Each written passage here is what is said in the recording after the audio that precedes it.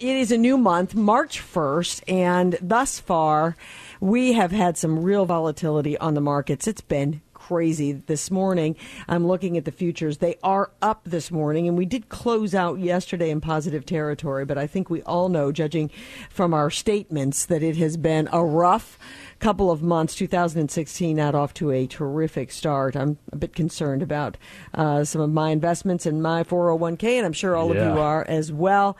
And Matt Peck from SHP Financial joining us this morning to talk a little more bit about that. Matt, good morning.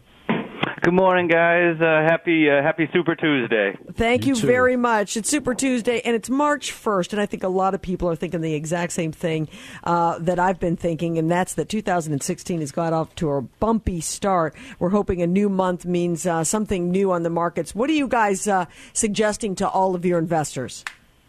Well, certainly, anytime we do talk in terms of the market, we do like to take a long-term perspective. One of the biggest things to consider when you are putting money in the market is just, your overall time horizon.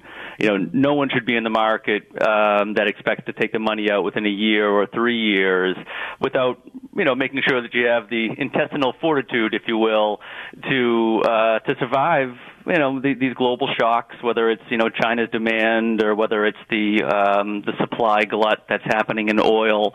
It's just something you have to make sure you put it all in perspective. Sure, and that really is sort of the takeaway, isn't it, at this point? I know it's been a tough couple of months, but now is not the time to jump off. Well, correct, and I think the biggest concern that we have, generally speaking, is that the perception becomes the reality. Because what happens right now is that when clients do see, their portfolios drop, and when they see statements and they see losses, even though right now, as we obviously it could be better, economically, but there haven't been layoffs. There hasn't been the defaults that are happening, similar like there was in 2008. And so without the layoffs and without the defaults and some of the subprime mess that we were in, we're okay. Mm-hmm. But when people see the news and when they see that volatility, and then they see the respective or the correlating fall in their money, they suddenly think like, oh wait, I should be worried. Should I start saving? Should I start pulling back? Sure. And if the perception becomes a reality, then there's a potential that we tilt towards recession.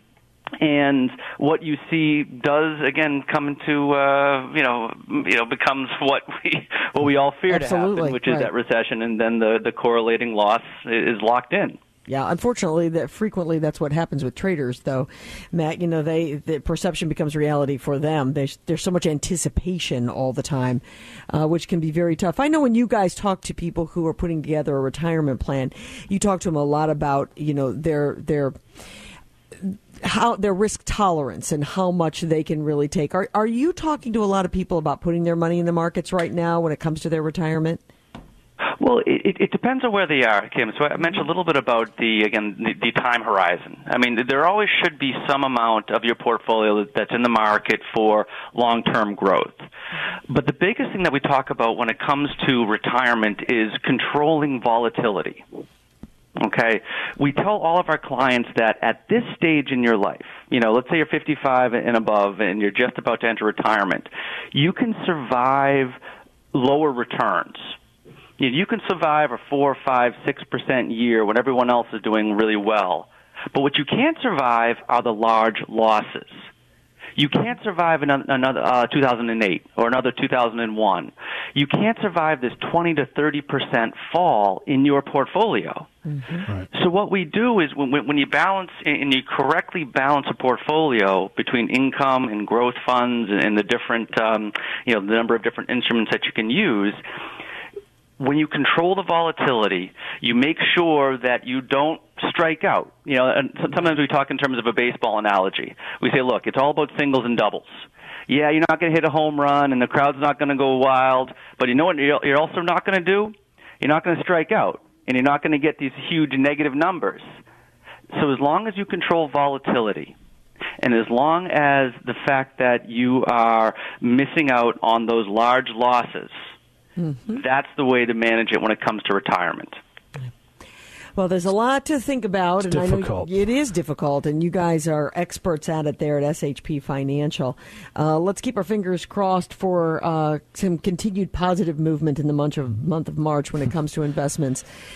Thank you very much. Great to have you with us, Matt. Thanks, Matt.